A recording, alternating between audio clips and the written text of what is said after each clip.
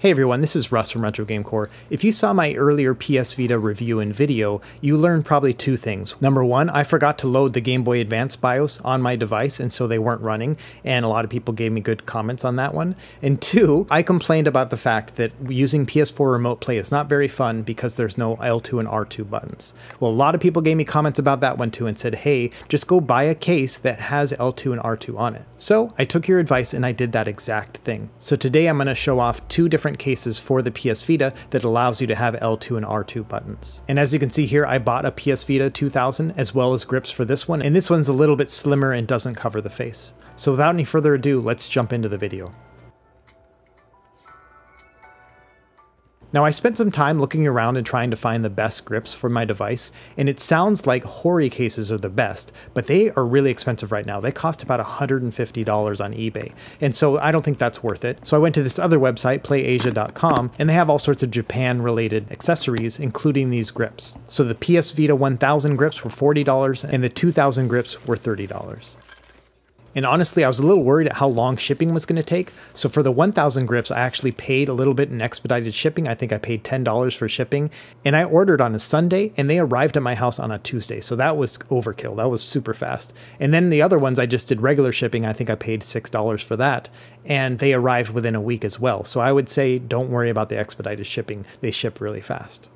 Now you can see the case here is just kind of like a hanger pack thing. It just feels kind of cheap. I imagine this was probably very cheap in Japan back in the day, and they're just kind of ripping us off here on the Western side. But either way, I'm happy with the price compared to the $150 Hori grips, so we'll see how these play.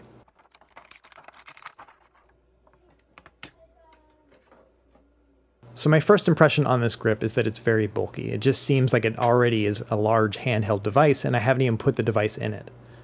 The trigger buttons themselves have a sort of hinge mechanism to them, and honestly they're not as springy as I would have liked them to be.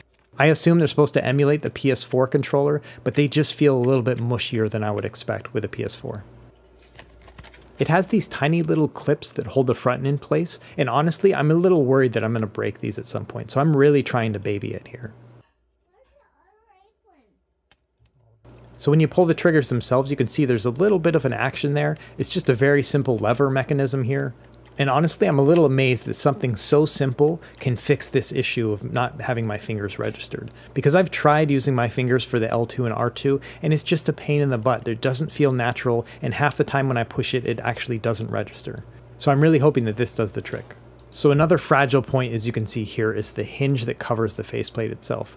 I don't think this is a big deal as long as you have the case actually secured, but at the same time, I'm a little worried that at some point these are going to break off, and it's going to be impossible to repair that in any way, which means I'm just going to have to buy a whole new case for $40. And I gotta say, my PS Vita fits nice and snugly in this. It is really meant for this device, and it fits really well. So to secure it, you just push down on each of the little clips, and they make a satisfying little click sound. Okay, I gotta say, once it's securely in place, it actually feels really nice. It feels really secure. It's not like moving around loosely in the case or anything like that. It feels nice and tight. It's gonna take some getting used to with these shoulder buttons and trigger buttons, because honestly, the R1 and L1 buttons are nice and clicky, whereas these trigger buttons, they're kind of mushy and they don't feel very responsive. And I'm really not a fan of these hinge triggers. I wish they were a little bit more clicky. Overall, access to your face buttons and the other buttons are a little bit harder to reach just because you have that plastic shell in the way, but it's not a deal breaker. So let's start up PS4 Remote Play and see how this works.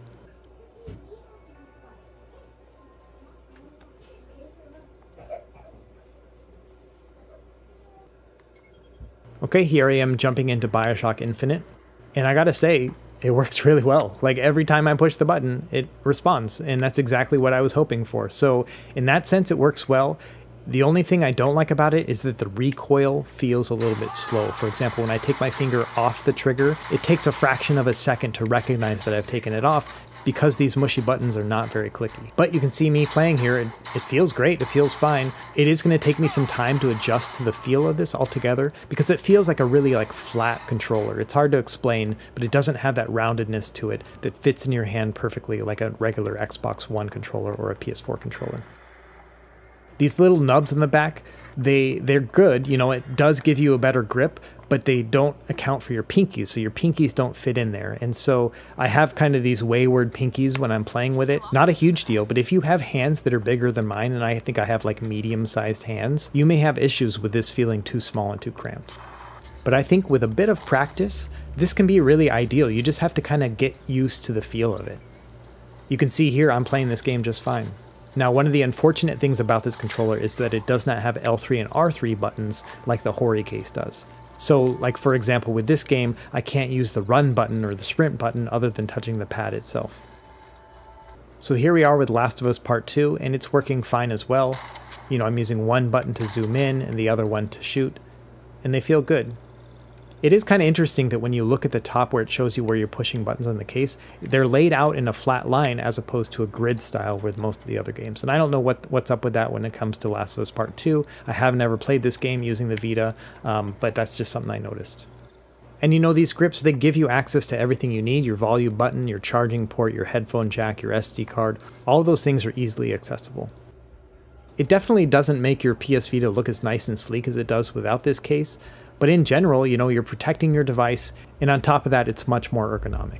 The honest truth is it's a compromise. You know, if you're okay with having a little bit of extra bulk and a little bit of extra weight in order to use your L2 and R2 buttons easily, this is going to be the solution for you. If you don't want to add any extra space to your device itself, then you're just going to have to use the back touchpad. Alright, let's move on to the other one. This is the PS Vita 2000 version. I bought the white one because it was like $10 cheaper than the black one, but I think the black one would have looked a little bit better on my device. But at the end of the day, I didn't think it was worth that extra $10. So obviously this one is much more simple in design. There is no front face for it. But you can see here with the triggers, they don't register on the front like they do with the other one. I can't actually visibly see them pushing out on the mechanism. When I hold my finger there and I push on the trigger, I can feel it, but overall I don't actually see it happening.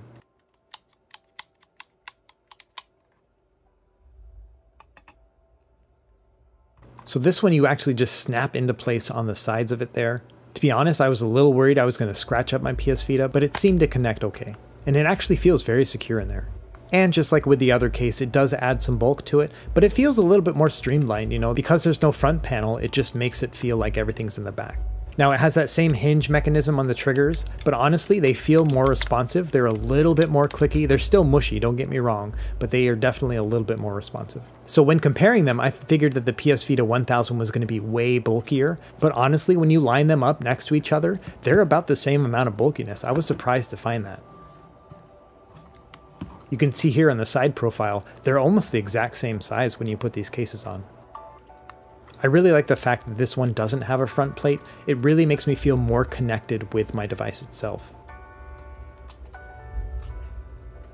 Whereas with the other one, you can just see all that bulk on the front there. And honestly, it makes the analog sticks feel a little bit more recessed, and I don't really like that feeling. Whereas here you can see that everything is just nicely lined up. Okay, so let's test out this one. Alright, here we are with BioShock Infinite again, and it's a strange feeling, but it feels like the analog sticks are pushed out a little bit more because of that lack of the faceplate, so it's also a kind of an awkward feel that I just need to get used to. Honestly, if I'm switching between these two devices and I have cases on both of them, I'm going to have a hard time because it's just a little bit different feeling. I think that the 1000 case is a little bit more balanced. But at the same time, this 2000 case feels much more responsive. When I push it, it seems to click back a little bit more quickly. Okay, I've spent a lot of time talking about bulk, so let's talk about weight at this point. So the original PS Vita 2000 was 219 grams. You can see here weight, it's 294 grams, so about 75 to 80 grams difference. And then the Vita 1000 was 260 grams, but you can see it goes up almost a full 100 grams to 358, 359 grams. So the 1000 case is definitely heavier than the other one, and because the 1000 is already heavy, you're looking at a significant weight difference between the two. Okay, so going back to the 2000 case here, you can see all of the ports are readily available, just like on the 1000 case. And these clips here on the sides really do keep it secure. It's actually kind of hard to get it out of the case after you've got it in the case. You kind of have to pull the case to the side a little bit and then pop it out. And I really don't like the feeling of doing that because I felt like I was going to break some of those clips. But like I mentioned before, I do think that these triggers are a little bit more responsive. They're still mushy, but they do feel a little bit better. And it gives you full access to the back panel here, so if you need to use the L3 and R3 buttons, they're still readily available. Now, like I mentioned before, the face panel on this PS Vita 1000 does add a little bit of bulk to the front, and that does change your user experience just slightly. But overall, between this one and the 2000 series grips, this one feels a little bit more balanced in the hands. And you have access to the back panel as well, just like with the 2000 grips. Okay, so in summary, we're in a weird place now. It's 2021 at this point, and it's harder to find PS Vita accessories. And I think those Hori accessories are just going to get more and more expensive as time marches on. So I think this is a good, cheap alternative. And I'll leave links to these down below my video. But let me know what you think. Do you have a PS Vita? Do you have these grips? Or are there some other brands that you would recommend over these? As always, thanks for watching, and please like and subscribe if you found this helpful for you, and I'll be making more PS Vita videos in the future, so be on the lookout for that. Alright, take it easy. We'll see you next time. Happy gaming.